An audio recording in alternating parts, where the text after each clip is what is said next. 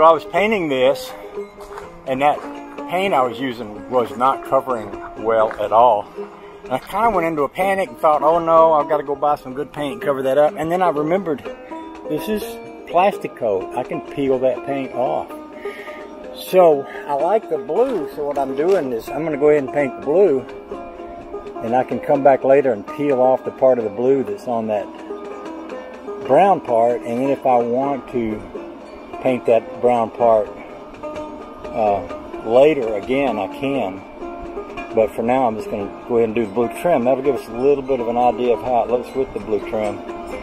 And then we can come back later. I actually peeled a little bit off, just rubbed it with my finger, it came right off. So I feel a little bit better about it now.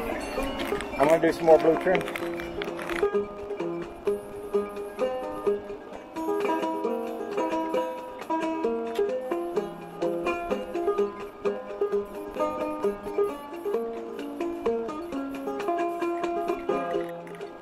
Okay, I'm going to leave it at that for right now.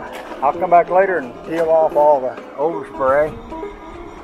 I will think about whether I'm pretty sure if I was going to paint I was going to paint a little blue part on the bottom, kind of like the garage over there.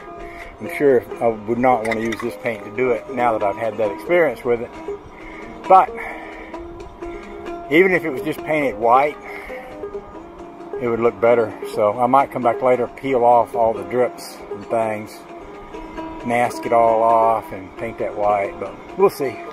I'm going to walk away from it for now. Okay, that's what she looks like after we peeled the paint off. Gives me a little bit of an idea of what it would look like with blue trim. Now keep in mind that every bit of that paint could be peeled off, including all that that's on the trim. So if I decide I didn't like that color or whatever, it could all be peeled off. So that includes that ugly white on that door. So I'll save that for another day. It's so hot that I've done got all breathless here. I'm gonna go out with my friends on their boat here in a little bit and cool off.